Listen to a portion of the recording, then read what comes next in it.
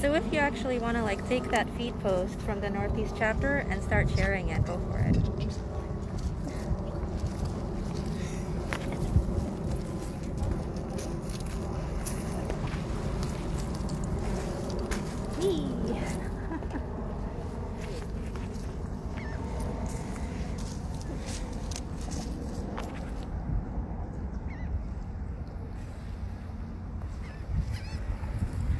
Oh, Alex, can you also share this post in the first live session? Yes, let me share this now. Great.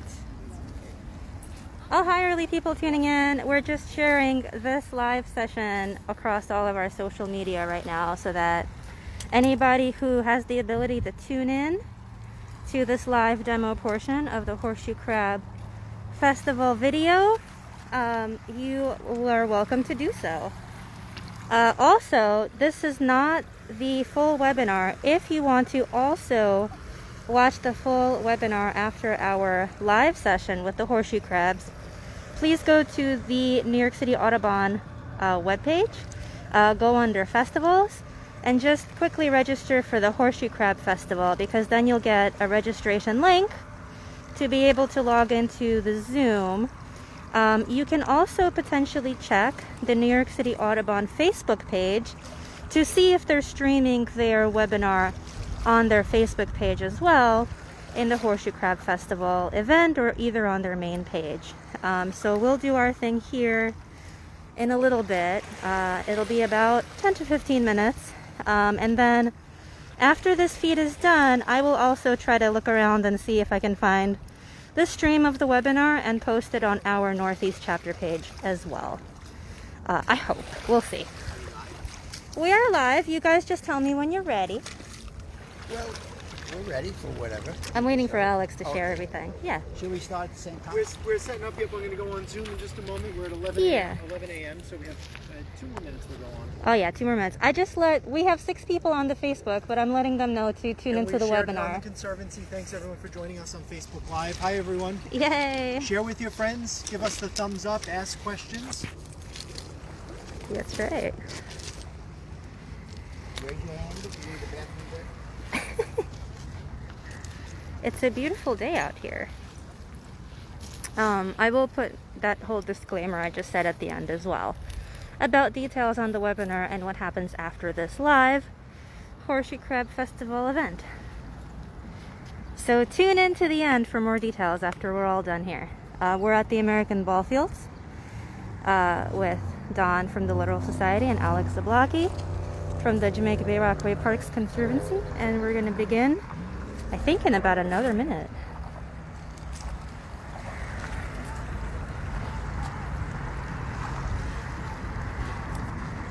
In the meantime, enjoy a moment of quiet with the crabs.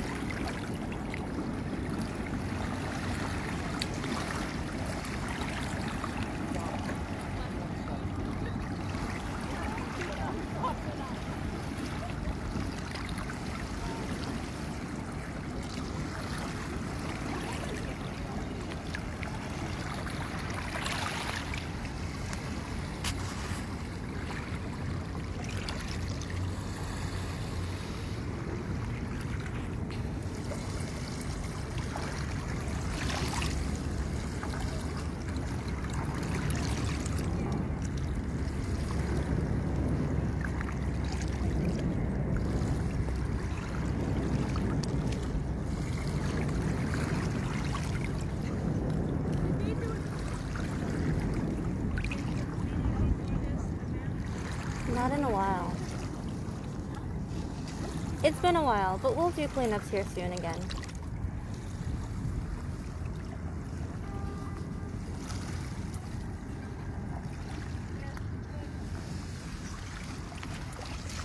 Are we ready to go?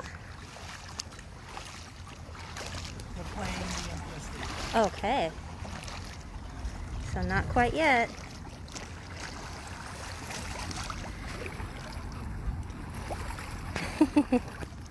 Hi, Donald. We'll start in a little bit. I'll just send a quick disclaimer again that there is a greater portion of this webinar on Zoom. So we're just doing the live session with the horseshoe grabs here with Dawn.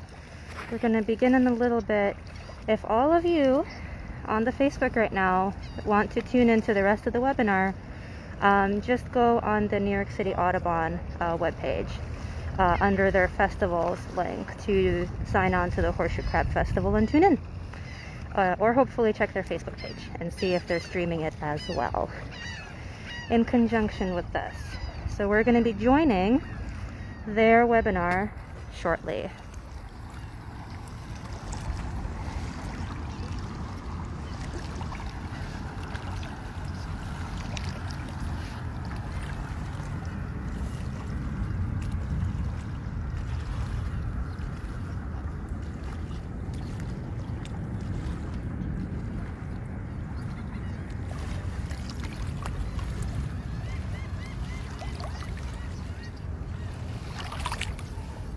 done.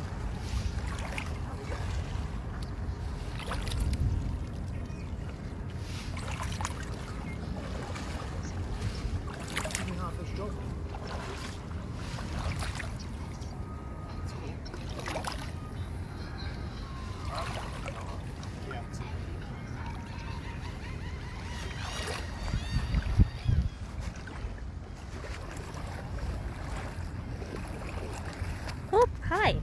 Oh, this one is just coming up right to my foot. Oh my goodness. Hello. He's bumping around.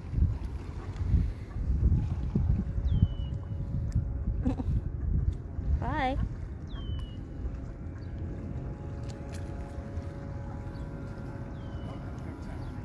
It's a great day to see some horseshoe crabs.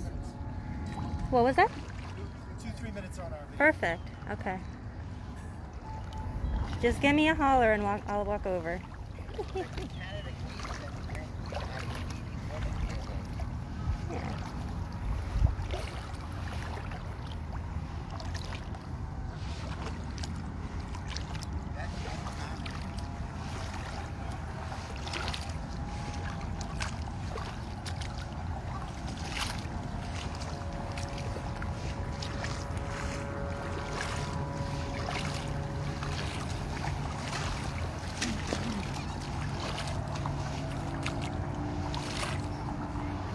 Oop.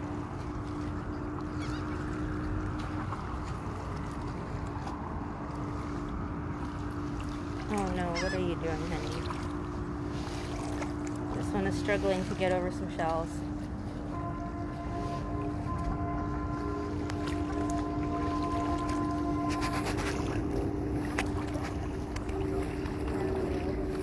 When we start, I already see a question from Donald. Thank you. I'm going to ask Don your question when he's doing the presentation so that y'all can get all of your pressing questions answered about horseshoe crabs. Ooh. Don! Don! Don! There's one with a tag. There's one with a tag.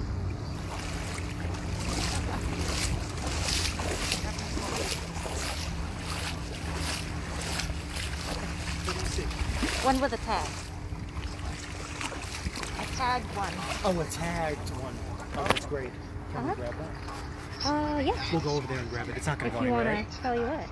You wanna hold it? I'm about to go on. Okay. But Alex, we'll go get it. Probably won't go I have anywhere, right? it. Oh, I see it right from Yeah, here. I have my sights on it. We're good. Okay.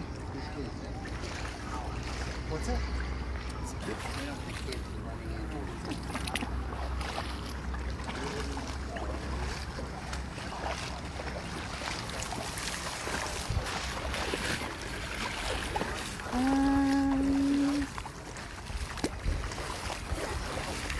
go. There you go. Nice. We're in Crab Central here.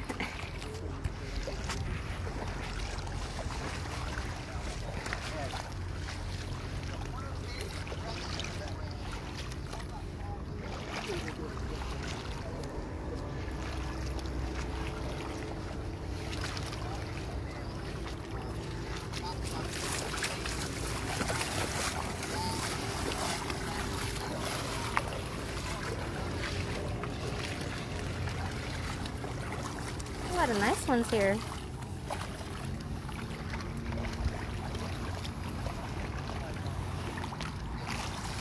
Okay, all right everyone, we are getting ready to join the New York City Audubon webinar.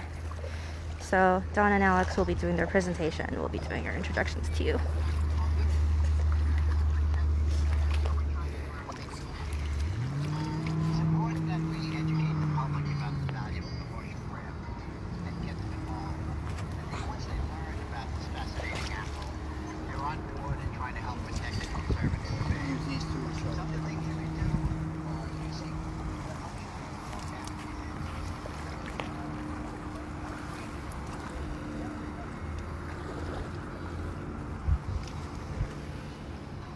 Really booking. Mm-hmm. There she goes.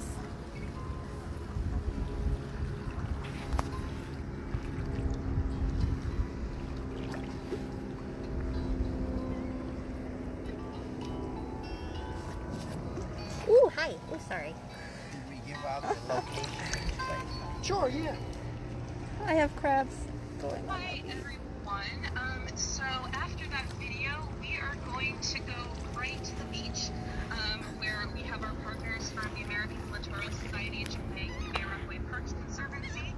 They are live out there with the horseshoe crabs. We have Alex and John Creepy with us, and they're going to help us learn a little bit more about the species. Alex, take it away. Danielle, thanks so much. Thanks to New York City Audubon for running the tech today, and thank you everyone for joining us. We are here in Broad Channel.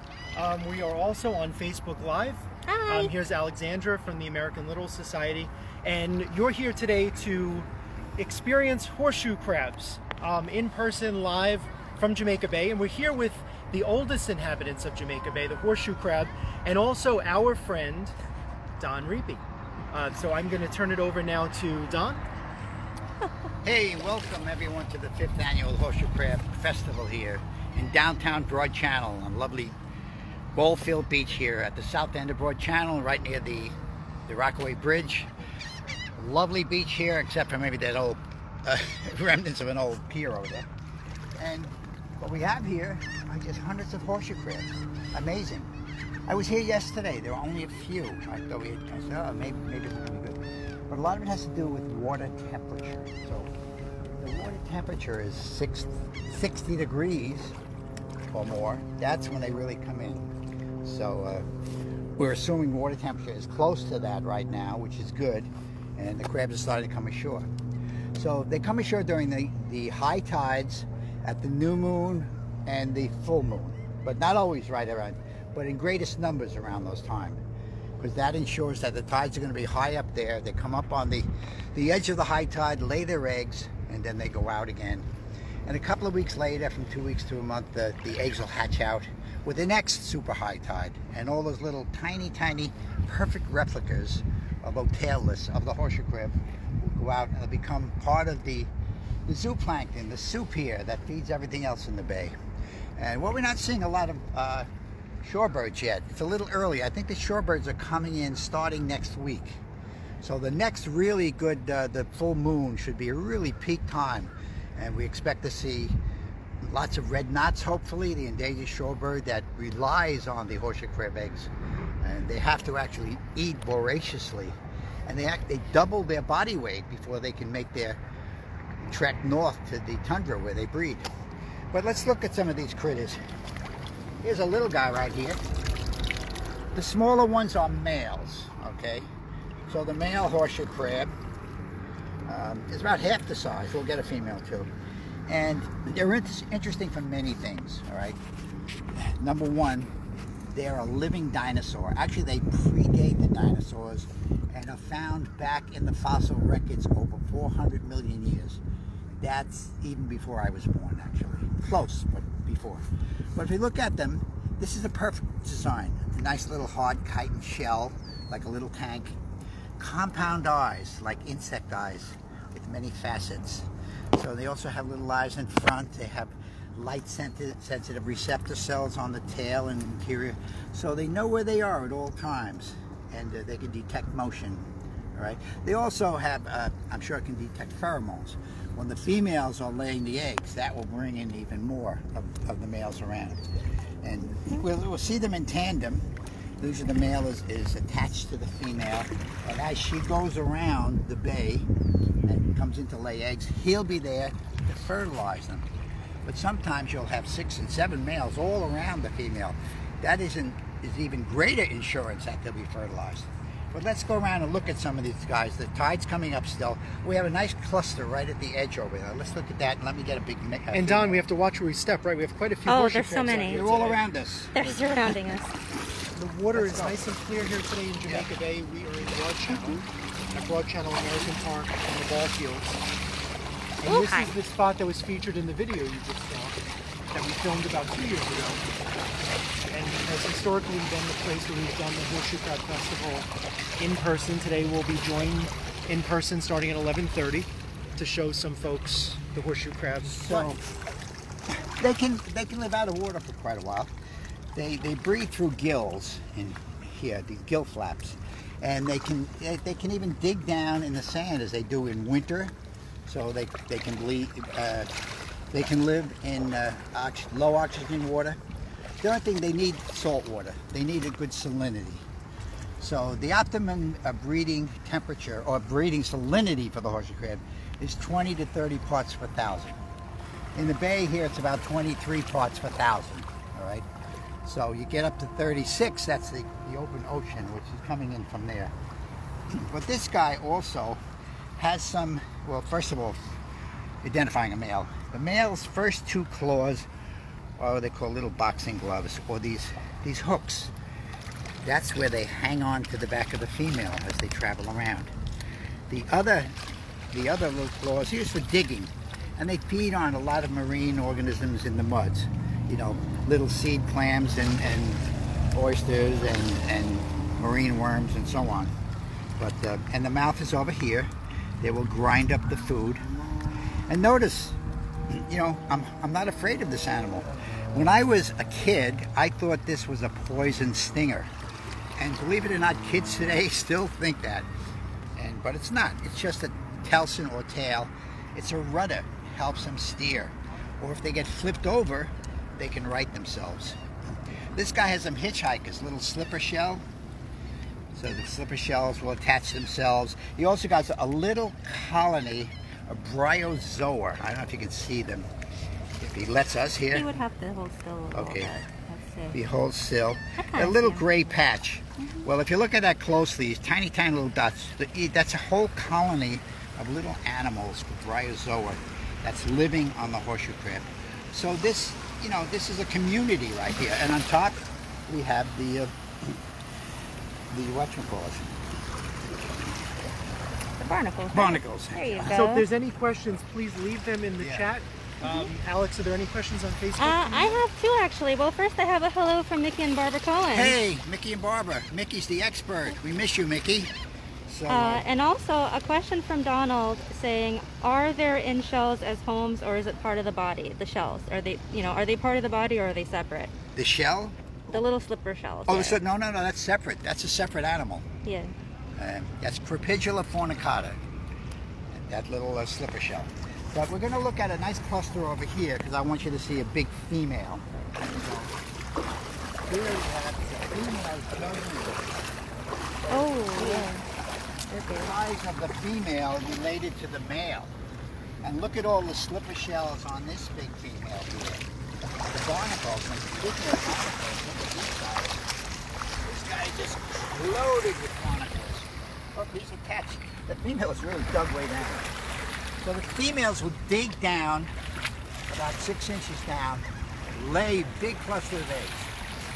And throughout the whole bay, they lay billions of eggs. And those nutrient-rich eggs are what everybody feeds on. All the shorebirds that depend on them when they're migrating. The red knot, for example, travels all the way from Brazil non-stop to Delaware Bay and Jamaica Bay. So Jamaica Bay is a smaller center than Delaware. Delaware Bay is the epicenter for the horseshoe crab in the United States, right? And the horseshoe crabs, the farther south you go, they get smaller. I've been in Florida, where this might be a female. Tiny, all the way in Florida. You go north up to Maine, they also get smaller. So they're bigger and more numerous right here in the mid-Atlantic, especially Delaware Bay and Jamaica Bay. Right Don, here. we have a question. When Yes. do the eggs get fertilized? Right now. So you can see what's happening. The female's dug in. As she lays the eggs, they are depositing sperm, which will wax down into the egg mix and fertilize. And Don, someone's asking about horseshoe crab monitoring. Yes. Do we want to take a look at one of the horseshoe crabs over there? We found a tagging report. Some groups are tagging them. The big research has been going on in Delaware Bay. Find out where they go, how long they live. They figure they live on up to maybe 20 years. So the first few years of life, they shed their skins, their shells. All right, what the crab does is when it's ready to grow, takes in excess water, and the water pressure splits the shell open in the front. The crab walks out and it's a little bigger. And they do that for the first 10 years of their life. After that, they're adults, they're sexually mature, they don't shed their shells after that. That's why all these crabs here have things growing on them. All the barnacles and propidula shells and bryozoa. So people might find the molten shells on the shoreline when they come Yes. fishing or they're out at the beach. So if you find a shell and you look in the front and it's an open flap, that is a cast off. If not, it could be a dead one too. So someone's asking, they're laying their eggs in the water, not higher up on the beach. Can you elaborate on that, Don? Yeah, What's in happening the water. They're laying their eggs right here at the high tide area. So when the tide goes out, they get a chance to dry out a little bit. And then 2 weeks later, at the next really high tides, 2 or 3 weeks later or so, they will hatch out. The action of the water on the eggs will cause the eggs to open up and the little ones to come out. And that was That's what they're happening doing. here last night, right? They Probably, are- or today? yeah, we have eggs on the. So let's see the shoreline here where eggs might have been laid earlier. These little depressions might be where they had. Let's see if we can find some eggs now. Yes, Ooh. I see eggs. I see eggs down here. Getting down. I see a few. So that might be usually a little ball of eggs they lay. This is not a good example, but these little tiny, you can see little ones here. Those are eggs.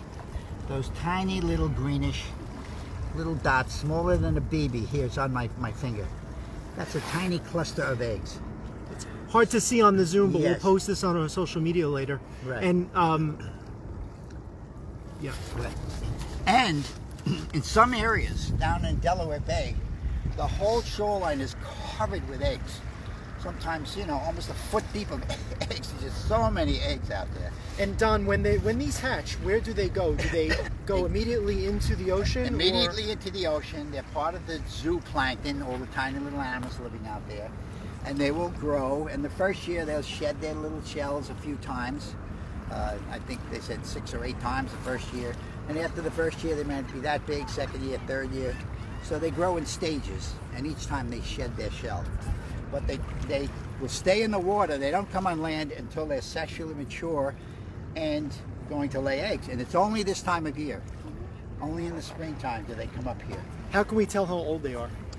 It's hard to tell. We just know that they are over 10 or 12 and you get a huge female. And I'm told they live to be about 20. So I don't know how exact that is. Oh, look at this. And we have a over question here. asking, how long do they stay on this shoreline for the season? Oh, they come up several times. A female will come up and lay several clusters of eggs. And they might come up at different areas. So they scatter it out. You don't want to have all your eggs in one basket, right? Till about what month do we think? I'm sorry? How long do they stay? Like until what month about? Oh, the peak time is usually from mid-May to mid-June. And peak during the full moon cycles, the new moon cycles, that's the biggest numbers. But I've seen them a few even in summertime, even as late as September I've seen a couple up here. So there's always strays. You want to have different strategies. So again, it's good to have, you know, if there was a disaster at this time, you might lose the whole population. And Don, we have about a minute or two left. Do we want to walk over this way and maybe we'll see if we see that tag? Yeah, Over here. Yeah, let's look at this big cluster. Okay. And if there's any more questions, please leave them in the chat. Liz, did we get the? She's going to get the. Hello, everybody. You know what? I am going to run off and try to get that tagged one. Whoa. Wish me luck, everyone. Alex is going rogue. This is what happens when you try to do 2 different feeds. Double duty. Let's see. Where are you, buddy? See, we didn't want to disturb him until we were ready.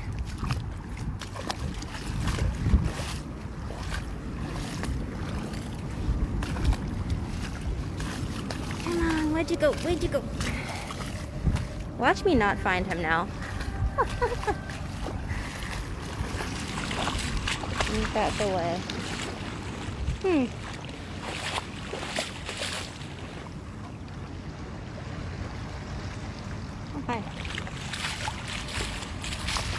Let's see.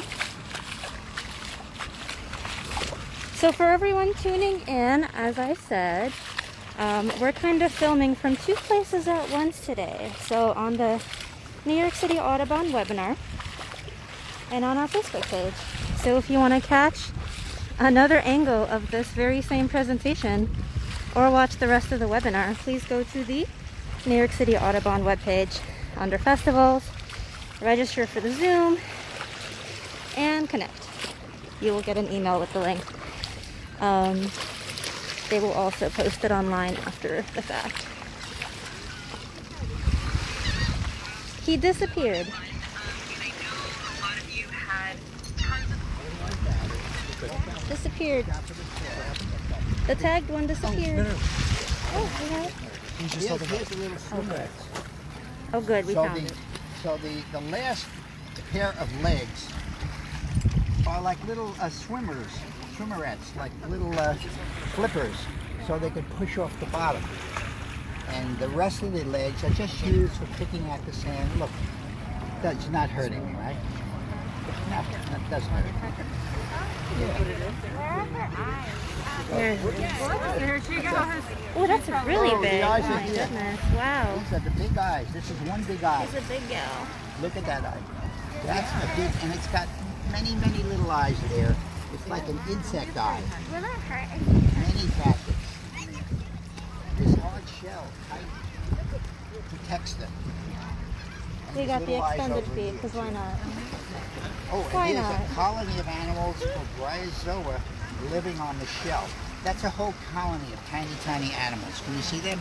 Yeah. Bryozoa? Finally, I can see them. I also wanted to...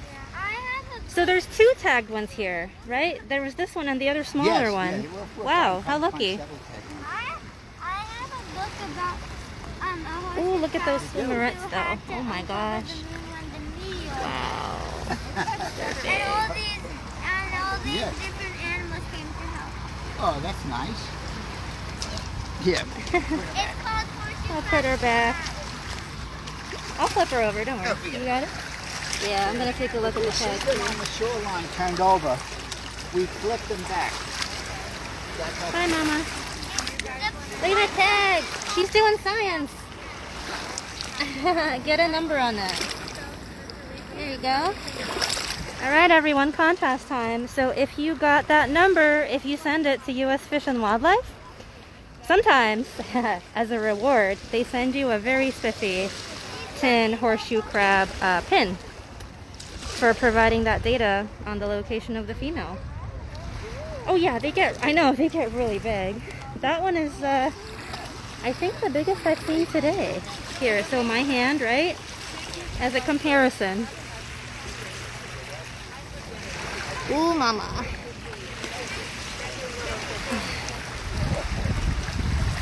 I'd say that's about 2 feet with the tail. Ooh, hi. Where are you going?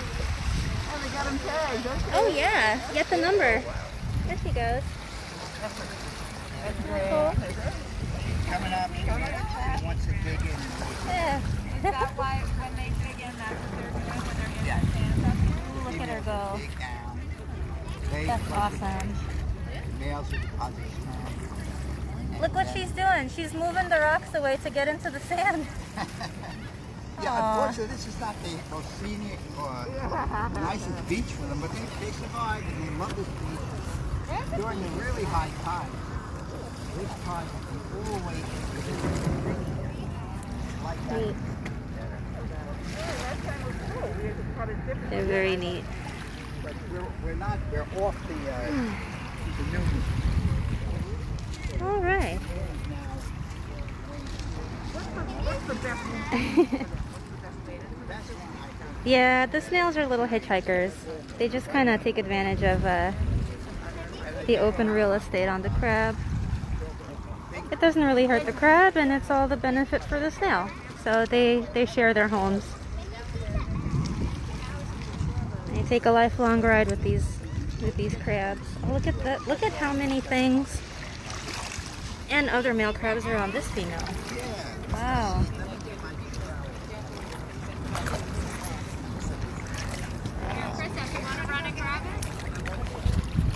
So these are 2 males, 1 female, hanging out. These 2 males are hoping to fertilize some of the eggs that the female is releasing. All right. I'll do a little more of a walk around, and then I will probably end the program. But I figure all you guys tuning in would enjoy, you know, a little extra crab footage. If anyone who's curious, this is in Broad Channel in Jamaica Bay at the American Ball Fields. If you do decide to make a visit down here, just remember not to disturb the crabs, observe them from, you know, like don't step on them. Don't pick them up unless they're flipped over, and just enjoy what they're doing. But they're going to be here all season, like Dawn said, as late as September, but the peak activity is going to be till about end of June, start of July. Ooh, there we go.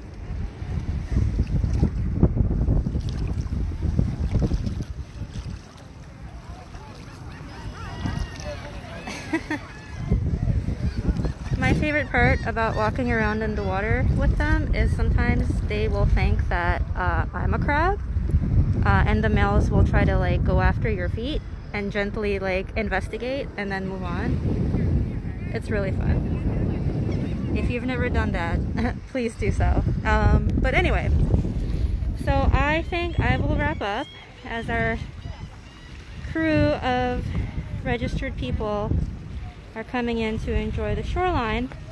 Again, I will say, if you want to catch the rest of the webinar, there's a lot of great stuff on there going on right now, both information for kids and for adults.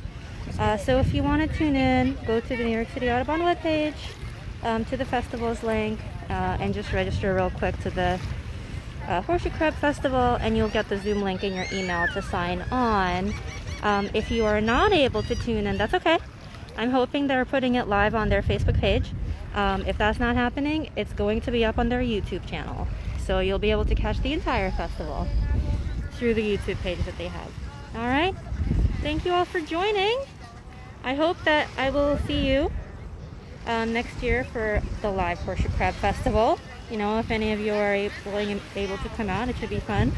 We're having a great time out here. Come out here on your own when you have the chance on a good low tide day. And in the meantime, get outside. Enjoy the day. It's gorgeous today. All right? Take care, everyone. Bye.